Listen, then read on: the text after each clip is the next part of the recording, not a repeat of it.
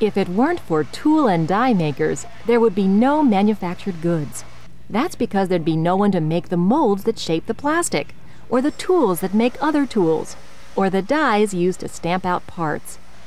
Tool and die makers decide on the best way to shape a piece of metal to the specifications of an engineer's blueprint.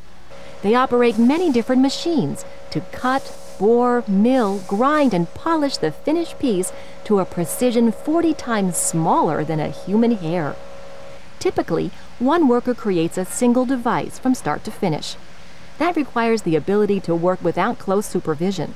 It also requires a broader knowledge of mathematics and metals than most machinists need.